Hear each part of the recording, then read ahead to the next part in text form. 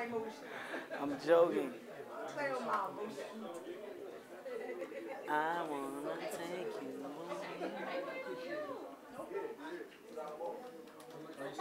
away. Yes, because you guys been doing all this. Y'all don't have to yourself. Ready?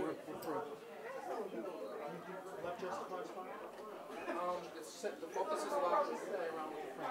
Okay. So, first things first. Please introduce yourself. How would you best describe what it is?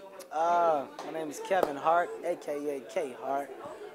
Profession: comedian, actor, writer, producer, self-made entertainer, whatever you want to call it, whatever title you want to put on it. Guess if we go into detail about myself, I'll give you guys a good interview. First and foremost, started here in Philadelphia. I've been in Philadelphia pretty much all my life. After being in Philadelphia, at the age 18, decided to do comedy. At the age 18, did comedy, loved it, had a ball doing it, did a bunch of amateur nights, won them. After winning several amateur nights, I decided to take the career seriously. So I told my mom I wanted to do it for a living. But when I decided to do it for a living, they stopped the amateur nights. Pretty fucked up, but I couldn't do nothing about it. So my mom said, look, this is what you want to do, she'll take care of me. Mom took me under her wing, paid for a lot of stuff. I found a way to make money doing stand-up comedy. After making money doing stand-up comedy, I met a guy named Keith Robinson. For those people who don't know Keith Robinson has Crazy Sexy Sundays here at Helium nightclub. And Keith is pretty much responsible for a lot of my success because Keith took me under his wing, which I needed. You know, I didn't know what I thought I needed to know about comedy, so Keith taught me everything I needed to know. You know, took me to the places I needed to go to. You know, made sure I was in the right position. After being in the right position and listening to a good mentor, man, things kind of fell into place. I turned in just not just comedy, you know, I decided to go into acting. And after going into acting, you know, things started to happen pretty fast. So at age 24, I was starting a movie, Paper Soldiers, and after Paper Soldiers, the rest just kind of fell into place. I went from Paper Soldiers to Soul Plane to Long Came Polly, Scary Movie 3, 4, In the Mix, goodness gracious, 40-Year-Old Virgin. I had my own TV show on ABC, which I executive produced, wrote, and starred in. I mean, tons of stuff, you know what I mean? But more importantly, I held on to my comedian career. So after holding on to your comedian career, you realize what's important. And that's the people that supported you when you came up. So you stayed true to them. And me doing that, hence, that's why I'm back here at Helium tonight. Keith asked me to come. Whatever Keith asks, I'll do. That's my ace, boom, coon. I owe him a lot. So in that respect, I support you. I'm seeing a little white here. Thank you. Okay, so look here. We're having a conversation. Okay. So you talk about being in the right position. Like a lot of comedians, when they start, they have big visions of themselves going right into acting. A lot of comedians don't really do the. You're much smarter than I am. I'll tell you what to do. Watch this. You're smart. Clip it on the button. There you go. There you go. Okay, perfect. All the white is bad. Probably ain't gonna go nowhere. That's perfect. So you talk about being in the right position. A lot of comedians get into stand-up to become actors. I mean, did you see that as your initial path? I mean, no. You really don't. You don't know. You know, you can't predict your path. You only know what you want to do, but you don't know how you're going to get to your goal. You know, and my goal, you know, came with a lot of me being in the right place at the right time. You know, with Paper Soldiers, I was performing at a comedy club. Dame Jazz happened to be in the audience and thought I was funny and said, Kev, I got a movie I want you to do. I say, no, I'm doing a movie, you know. It's all about who you know and the position that you put yourself in. With Soul Plane, I knew the director. He allowed me to audition. I did a good job, and I wound up getting the part. You know, regardless of what people said about it, the movie did a lot for me. Showed people that I was talented on camera and, you know, allowed me to put myself in a different position in life. So I took it. I took the opportunity and I ran with it. Now, I moved on to bigger projects, bigger films. Fool's Gold, of course, which is out now. In theaters starring Matthew McConaughey, Kate Hudson, myself. One called Superhero that comes out next month. One called Starship Dave with Eddie Murphy, Gabrielle Union, and myself. Not Easily Broken, Morris Chestnut, Taraji P. Henson, myself. Going to do an hour special for Comedy Central. But things are good. No complaints from me, man. All right. Well, we're going to go back to Soul Plane in a second, but let's just talk in the green room. You're telling your friend that you know, you're still trying to maintain your lifestyle. You haven't gone superstar entourage. For what? It's not who I am. If that was my personality, then I would do that. But unfortunately, it's not me. I'm pretty much a low-key guy. I go by myself. I don't need a bunch of people around. You know, What do you make of celebrities? Like, do they draw attention to you?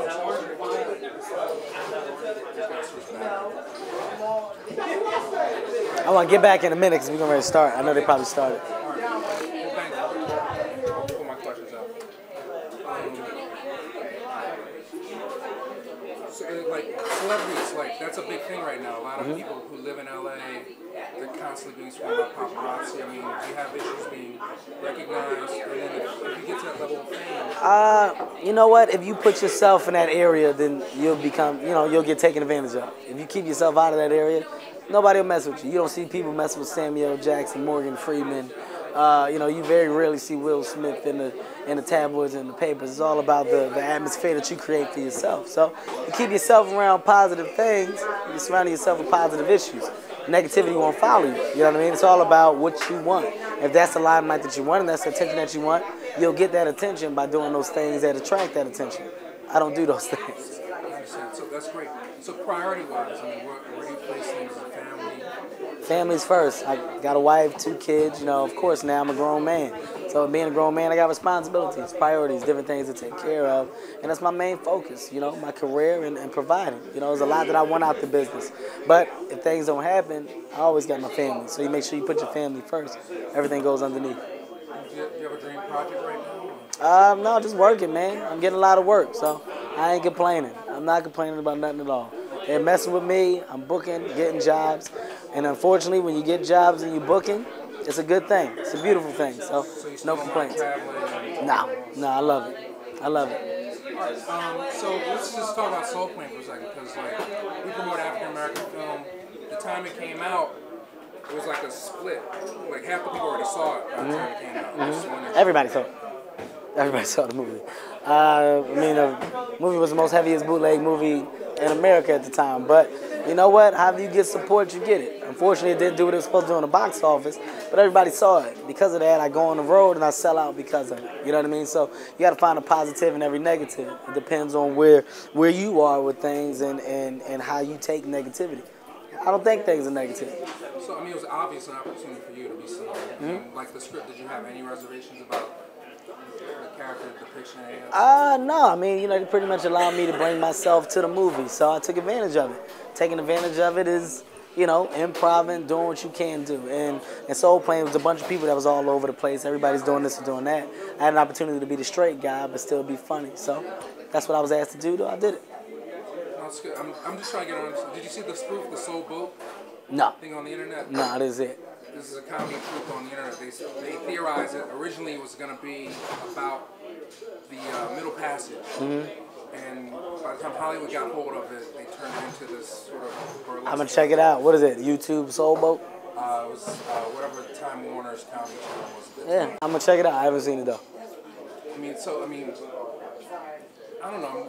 I love and respect you. I'm just trying to, we criticize the movie heavily because of the stereotypes. And I think that you can't make it's not a movie for criticizing. It's a spoof. You know what I mean? At the end of the day, you're doing a movie with a purple plane. We're not trying to get an Oscar for the movie. We're not trying to get a big award for it. You know what I mean? It's a movie about stereotypes and awful things that happen with stereotypes. It's meant to be stupid. It's not supposed to make sense. So I feel like the criticizing the movie was uncalled for because you're taking something way too serious that should have been taken serious. You know what I mean? It's not a movie where we're trying to put black people on a map. It's a comedy. And that's the thing with comedies. You laugh. You get the stupidity of it, and you do it. With Airplane, you didn't see people trashing Airplane. It was a movie with stupid stuff in it, but that's what spoofs are. But, we have, at this point in time, there are very few shots for us to really have control over a movie and have it seen and everything. And then the movie travels. And once it is out in the ether, it's open to interpretation. And that's like when the movie. I think Chris Tucker is one of those people that saw how his image was being interpreted. Dude, that's stuff that you can't control. That's overthinking the business. You know what I mean? Like even when you think you have control, you don't have control. At the end of the day, if you got a deal and you produce your own things, you're going to a studio for distribution. So even when you have control, you don't have control. I don't care who you are, you know what I'm saying? Unless you're, what's the guy's name? Bobby Johnson, or that was in charge of BET. That's about the only guy that pretty much, you know, had control. He's in charge of his own decisions. So whatever he's putting out, you know, he can say, this is something that I felt it would be positive, and this is what I wanted to be pursued and displayed. But with things like that, it's not that serious, man. You know, at the end of the day, black people are too hard on black people. You gotta understand, for black actors, they don't get a lot of opportunities. So the opportunities they get, don't beat them down because you guys aren't the guys giving them work. So when you see people like Spike Lee and other people that were trashing people, then get the people that you feel like are doing bad decisions, give them more positive things to work with. If you're not doing that, then don't display people, you know, don't put people on blast when they're trying to provide for themselves. It's hard in LA for a lot of people. And I mean, yeah, right now I'm blessed. I'm able to make money and, you know, support myself. But, you know, everybody's not doing the same thing. So when you see people doing movies called Shuffle and Watermelon Seeds and stuff like that, it's not because they want to. That's their options right now. They're trying to start somewhere and get to someplace. And that's what I feel like people don't understand. And you had the opportunity very early on to do the TV show. I mean, what was that? I mean, obviously a lot of things going around. TV show loosely based on my family. I say loosely so they can't get no money from me. But nah, I mean, it was once again opportunity that I had, and I had a chance to, you know, to pitch something. People loved it, took advantage of it. Came at a bad time with the network. It got canceled, but I did what a lot of people have never done. So I take advantage of it. I love the opportunity. I'm not mad that the show got canceled. It made me a smarter man because of it, and now I understand the business. So things that I've done after that, I have a different understanding for the business. I appreciate the business. So all right. So future-wise, I mean, do you see yourself when you have the power, you know, to produce or direct or write again, or you? I mean, I will. Right now, things are going well without me having to bring stuff to the table. Right now, people are looking for me, which is good. So when that stops, then it's time to get creative. Right now, I ride this wave.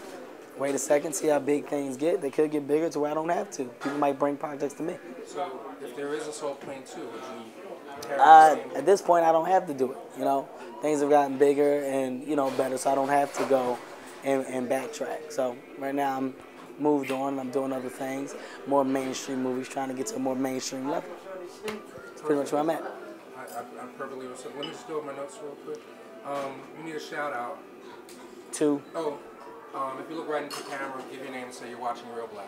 What's going on? This is Kevin Hart, a.k.a. K Hart. Right now, you're watching Reelblack. So if you ain't black, I guess you ain't real. You gotta be black to watch it. It's pretty racist, if you ask me, but still support it. Okay. We have like 2 minutes left. Can you just talk about growing up in Philly? And then also the state of black film. Growing up in Philly, a blessing. Love my city, always will. There's nothing else that comes before Philadelphia. That's why I come back. Born and raised. I appreciate it. Appreciate the people that appreciate me.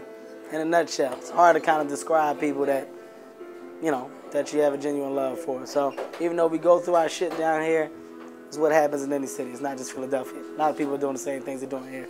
But, you know, we get put on blast for it. Love it. Support it. Peace. Shouts out to Siegel, the rest of my Philadelphia family that's trying to do big things. All right? Okay, and just the last part, right? Just the state of black comedy as it relates to state of black film. I mean, do you have any strong opinion on it? State of black comedy is a state of black comedy. There's no, you know, I don't feel like there's a section or there's an era for it, you know? Comedy is what we love, you know what I'm saying? And with a lot of African Americans, this is a good way for us to get in. So support it. When you see comedians coming up, whether they're struggling or not, support it. It's not an easy task. It's not an easy profession. So when people take that profession on, genuinely love it, genuinely try and appreciate it, because this is a way for us to maintain. This is a way for us to get out of difficult situations. Same things with black films. Don't be so hard on them, man. People are just trying. But I feel like we're so hard on our own people. And I feel like the other side isn't as hard. So try to even it out, man. Realize people just hustling. That's all. Yeah, and I'm not trying to make you defensive. I mean, no, you're good. That's not the intent. No, you're good. I just make sure I explain that. That's all. It just seems like this is from my perspective. Honestly, is like there's so many talented guys like you, and you got people that don't quite understand making those decisions, what moves to make. You know, so stand-up comedian, the stage, everything is in your control, 100%. Pretty much. But then when you have to collaborate in film, you don't have the same control. Exactly. You don't have the same control. You got to find that mix, man. Just find that fine line. Ride the line. Either way, continue to support me. I'll support you. Watch my movies. Don't bootleg them no more, though. We did that already. We passed that. So support them. Go see Fools Go in theaters now, man. Y'all been real. Good shit. I was black in that. I was pretty good in that. Let me get inside, Does man. that make sense? Yeah, no, it was good. It was Can I good. just wish you said I wouldn't. No, everything you said was good. It's a smart interview. Okay, Me all running right. here.